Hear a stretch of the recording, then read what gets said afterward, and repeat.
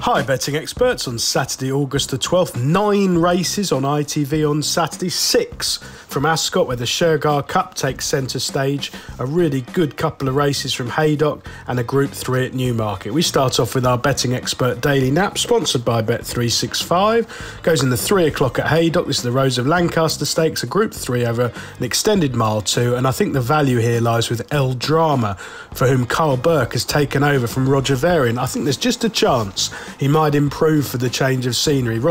Roger, obviously a top-class trainer, but Carl's had 8 winners in the last fortnight, and I thought he was very promising on his first run back from Meydan at Goodwood in May behind King of Conquest. I watched that run back this morning. I think he'll reverse the form with a more positive ride from Clifford Lee. The favourite Al Azi, always one to take on at a short price for me, away from his beloved Newbury.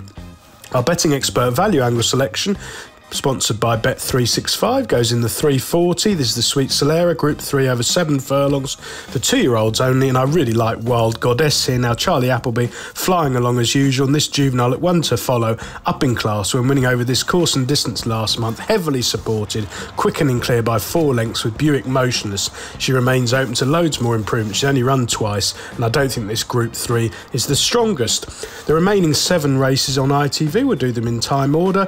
At Ascot in the 1:35, a dash over 5 furlongs. Bond Chairman ran really well over this course and distance last time out, up on a fast pace throughout, just wilting in the final 100 yards or so. He's fresher than most after just 2 runs this season. I think he seems sure to go close. The 2:10 Ascot, 1 mile 6 handicap, well, Pridwin represents George Scott, going well at the minute. 5 wins under his belt. He's pretty prolific. He's been running well in defeat all summer in decent handicaps. I think this step up to 2 miles might just unlock that little bit of improvement, and he certainly caught the eye, finishing really strongly over 1 mile 6 at Newmarket last time out. Over to Haydock, the 2:25, a really valuable handicap for 3-year-olds and upwards over a mile. One last chance here for Fantastic Fox at a double-figure price. He's such a bitterly disappointing horse on a long losing run, but he's very well handicapped if everything clicks. At Zany's up, the headgear's on. I think if they ride him with a bit more patience, he should be capable of winning off this sort of mark, but he obviously does come with a wealth warning. I think we've been on 2 or 3 times and not drawn in the last 6 months or so. Back to Ascot for the 2:45, a 1 mile 4 handicap. Well, And the Leap's been a terrific advert for Daniel and Claire Kubler, who do really well with their horses. Consistent handicapper. He's got optimum conditions at Ascot as the ground begins to dry out. He seems sure to go close under his usual hold-up ride.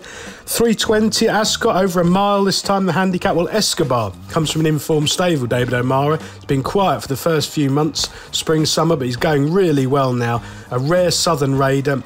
He needs a fast pace, Escobar. Often in these sort of races, they get going for home too soon, and maybe he'll be able to weave his way through late at a big price. The 3:55 at Ascot, a 1 mile 4 handicap. Well, Struth is tough, genuine. He's won 2 from 9 for Charlie Johnson. He ran an absolute screamer when 3rd over this course and distance in July, and it's easy to overlook a lesser effort on deep ground at Goodwood last time out. And finally at Ascot, the 4:30, 6 furlong handicap. Well, Washington Heights is quirky, but he has only run 10 times. He's been in the frame in top Saturday handicaps all summer. He doesn't want to be in front for long. He'll need to be dropped in front on the line, but there's a few front runners here. I think it could set up ideally for him.